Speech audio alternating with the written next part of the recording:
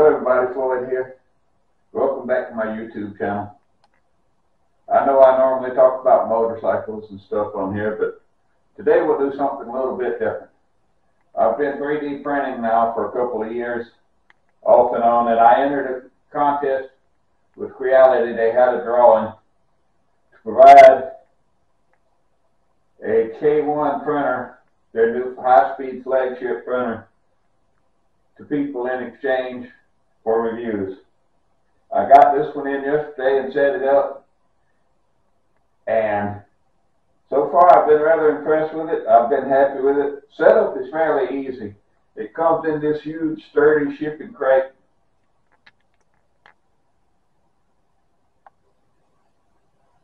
And it comes almost fully assembled. There's only a couple of minor little things you have to do for setup.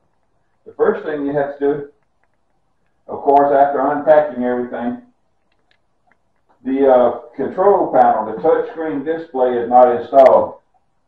So you have to carefully plug the wire in on the back, and then it snaps into place. On the build plate, there are 3 screws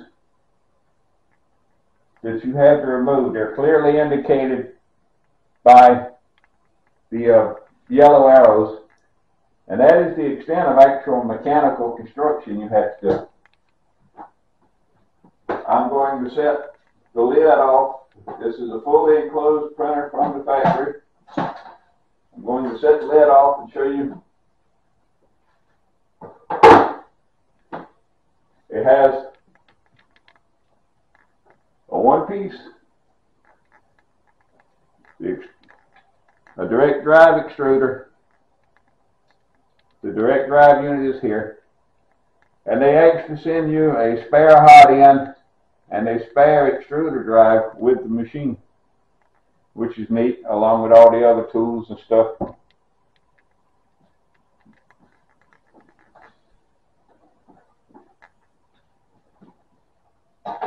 They actually recommend that you remove the top cover when you're printing PLA, and I definitely would do that if it was really hot in your room where you're doing your printing. I'm going to spin the machine around now and show you the back side of it.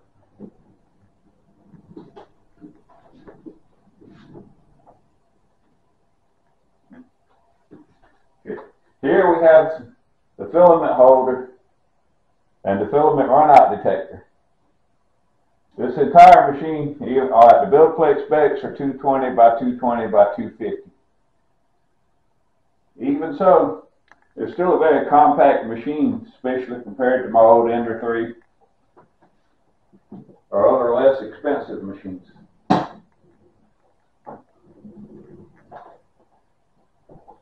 It's a Core XY, meaning your movement is handled up here in the extruder, and then the build plate simply moves up and down for the Z-axis. I've run several prints with it already. I did some testing. These are the files that were on it. I was actually able, in like under an hour, to have this machine up and printing. And this is an articulated cat that I realized now this was no doubt optimized for the machine and everything, but I did not have to break anything loose. I printed the 3D Benchy. I've never printed one of these before in my life. It had just 1 or 2 little strings on it, but it printed this one in 18 minutes and 30 seconds. Now that is using the Creality Hyper PLA. What it will do with normal filaments, I don't know. I haven't done that yet. And I did test the filament runout sensor. I printed this, which is a sign stand to take the car shows. It's designed to hold large poster-sized stands up.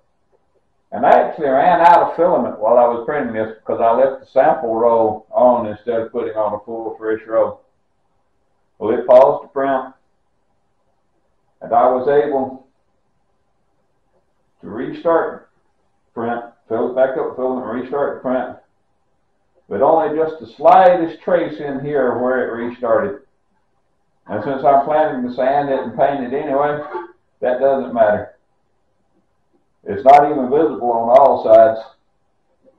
So I'm impressed with that. Also, the size of this piece, the huge volume of it, it printed that in 6.5 hours. It nearly filled the complete build chamber while I was printing.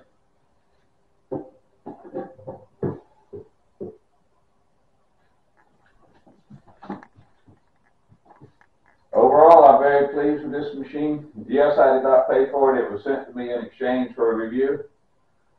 But having used it and reviewed it, I will probably be purchasing a K1 Max to do even larger parts with it.